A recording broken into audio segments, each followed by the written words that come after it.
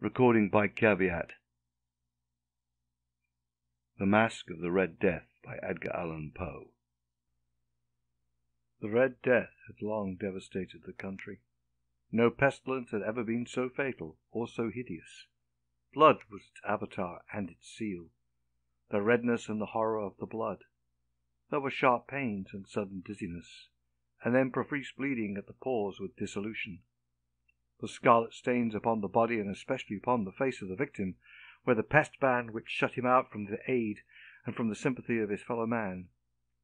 And the whole seizure, progress, and termination of the disease were the incidents of half an hour. But the Prince Prospero was happy and dauntless and sagacious. When his dominions were half depopulated, he summoned to his presence 1,000 hale and light-hearted friends from among the knights and dames of his court, and with these retired to the deep seclusion of one of his castellated abbeys. This was an extensive and magnificent structure, the creation of the prince's own eccentric yet august taste. A strong and lofty wall girdled it in. This wall had gates of iron. The courtiers, having entered, brought furnaces and massy hammers and welded the bolts. They resolved to leave means neither of ingress nor egress to the sudden impulses of despair or of frenzy from within. The abbey was amply provisioned. With such precautions the courtiers might bid defiance to contagion. The external world could take care of itself. In the meantime, it was folly to grieve or to think. The prince had provided all of the appliances of pleasure. There were buffoons, there were improvisatis, there were ballet dancers, there were musicians, there was beauty, there was wine. All these and security were within. Without was the Red Death. It was towards the close of the 5th or 6th month of his seclusion, and while the pestilence raged most furiously abroad, that the Prince Prospero entertained his 1,000 friends at a masked ball of the most unusual magnificence. It was a voluptuous scene, that masquerade. But first let me tell you of the rooms in which it was held. There were 7, an imperial suite. In many palaces, however, such suites form a long and straight vista, while the folding doors slide back nearly to the walls on either hand, so that the view of the whole extent is scarcely impeded. Here the case was very different, as one might have expected from the Duke's love of the bazaar. The apartments were so irregularly disposed that the vision embraced but little more than one at a time. There was a sharp turn at every 20 or 30 yards, and at each turn a novel effect. To the right and left, in the middle of each wall, a tall and narrow Gothic window looked out upon a closed corridor, which pursued the windings of the suite. These windows were of stained glass, whose colour varied in accordance with the prevailing hue of the decorations of the chamber into which it opened. That at the eastern extremity was hung, for example, in blue, and vividly blue were its windows. The second chamber was purple in its ornaments and tapestries, and here the panes were purple. The third was green throughout, and so were the casements. The fourth were furnished and lighted with orange, the 5th with white, the 6th with violet.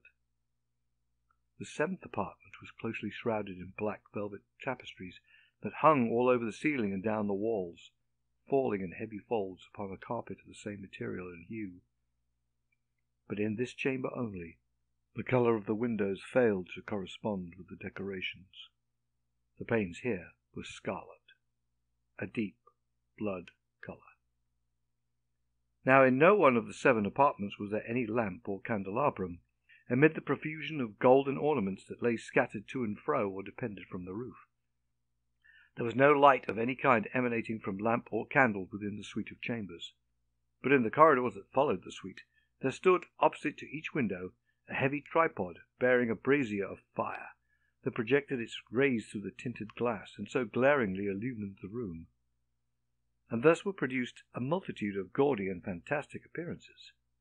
But in the western or black chamber the effect of the firelight that streamed upon the dark hangings through the blood-tinted panes was ghastly in the extreme, and produced so wild a look upon the countenances of those who entered, that there were few of the company bold enough to set foot within the precincts at all.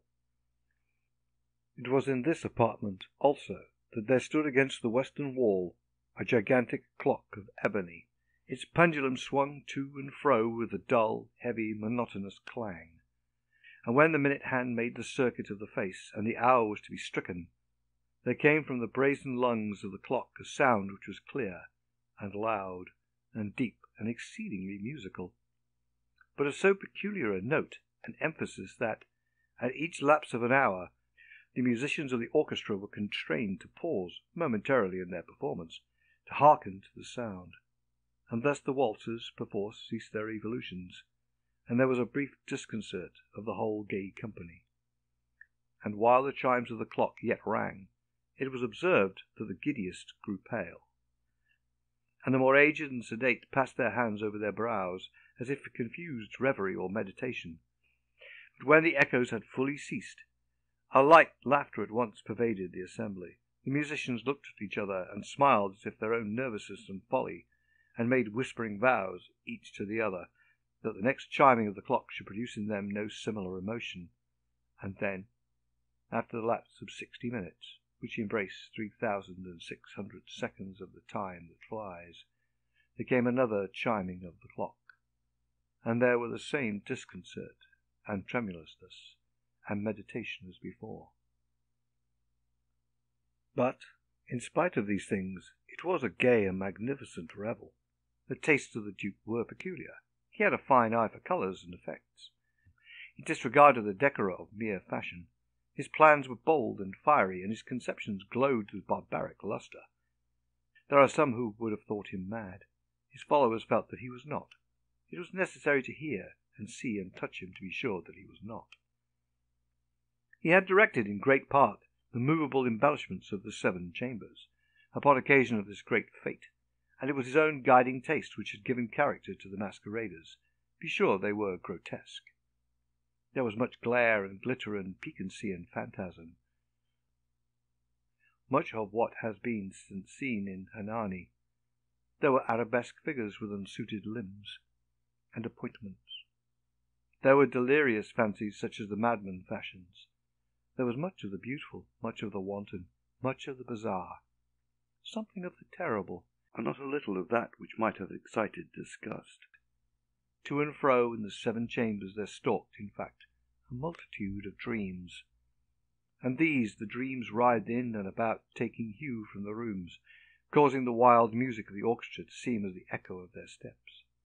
And anon there strikes the ebony clock, which stands in the hall of the velvet, and then, for a moment, all is still, and all is silent save the voice of the clock. The dreams are stiff frozen as they stand, but the echoes of the chime die away. They have endured but an instant, and a light, half-subdued laughter floats after them as they depart. And now again the music swells, and the dreams live and writhe to and fro more merrily than ever, taking hue from the many-tinted windows through which stream the rays from the tripods. But to the chamber which lies most westerly of the 7, there are now none of the maskers who venture, for the night is waning away, and there flows a ruddier light through the blood-coloured panes, and the blackness of the sable drapery appalls, and to him whose foot falls upon the sable carpet, there comes near from the clock of ebony a muffled peal more solemnly emphatic than any which reaches their ears, who indulge in the more remote gaieties of the other apartments. But these other apartments were densely crowded, and in them beat feverishly the heart of life, and the revel went whirlingly on, until at length there commenced the sounding of midnight upon the clock. And then the music ceased, as I have told, and the evolution of the waltzers were quieted, and there was an uneasy cessation of all things as before.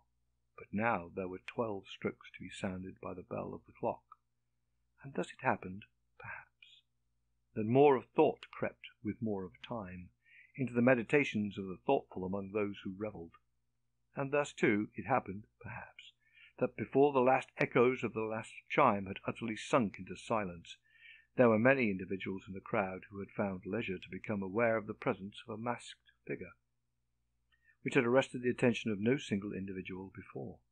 And the rumour of this new presence having spread itself whisperingly around, there arose at length from the whole company a buzz, or murmur, expressive of disapprobation and surprise, then finally of terror, of horror, and of disgust.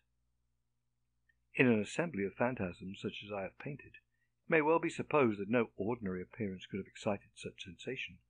In truth, the masquerade license of the night was nearly unlimited.